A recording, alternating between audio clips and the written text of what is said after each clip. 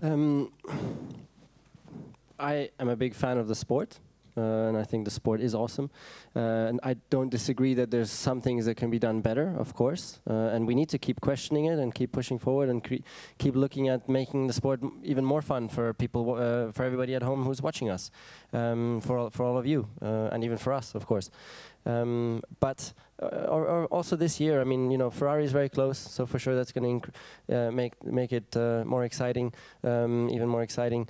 Then I think the tires are also going to have might have a bigger impact than we now predict, because you know, there's 3 tires, for example, now in Melbourne that we can use, and people can gamble a little bit more, you know, and that will increase the variability, and variability is probably good in that sense, you know. So that could also increase the excitement, thanks to Pirelli in that sense. So many things can happen, but let's wait and see. You know, it's 2 weeks to go. It should be an exciting start to the season, anyways. Luis, your opinion, please.